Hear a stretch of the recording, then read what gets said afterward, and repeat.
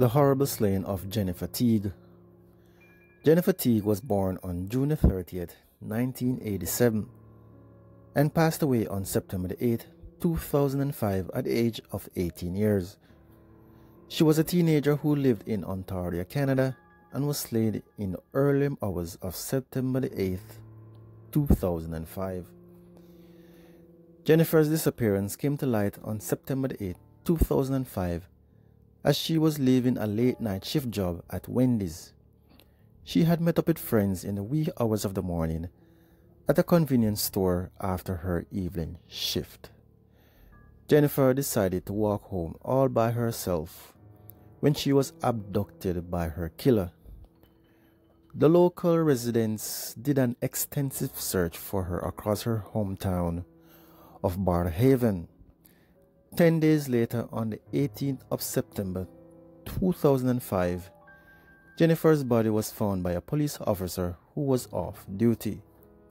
It was found dumped near a secluded parking lot leading to the Lime Kiln Trail off Moody Drive in the Stony Swamp Conservation Area. 9 months later, on June 9th, 2006, a man named Kevin Davis, who was a 24-year-old resident of Barrhaven, rushed out onto Fallowfield Road, having stripped naked, screaming in the middle of speeding traffic that he was the one that had killed Jennifer Teague. He kept repeating multiple times that he was the one responsible for killing Jennifer Teague, even after almost getting hit by oncoming cars. He was taken to the hospital and charged for first-degree murder. He also retracted the statement where he said that he was Jennifer's killer. A few days later, after he was released from the hospital, he approached a police officer at a mall and repeated the statement that he was the one who had killed Jennifer Teague. The officer got in contact with the Ottawa police, and Kevin Davis was arrested without any resistance shortly afterwards at the mall. A statement made on the Ottawa police website and in a news conference revealed that Kevin Davis had consumed magic mushrooms the day that he confessed to being the killer. Magic mushrooms, or psilocybin mushrooms, are mushrooms that have an active ingredient that can make someone hallucinate and not be aware of the time of day, and their spatial awareness goes haywire. It did turn out that Kevin Davis was actually the one responsible for Jennifer Teague's death. In a court appearance, Kevin Davis revealed the reason why he murdered Jennifer. Her family was in the courtroom listening to Kevin's explanation, and they were all teary-eyed.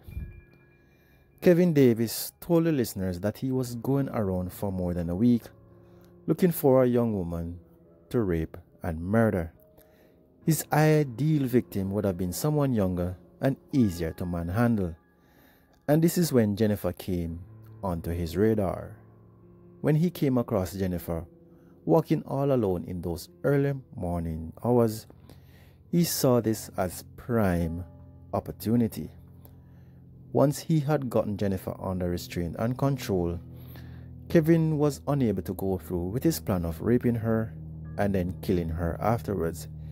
He instead dragged her into his home and strangled her, dumping her body near a trail in the suburb of Barrhaven.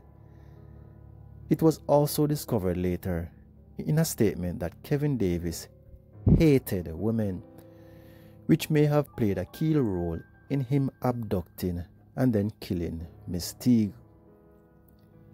On January 12, 2008, Kevin Davis said that he would be pleading guilty on all murder charges at the start of his trial, which was to begin on January 25, 2008.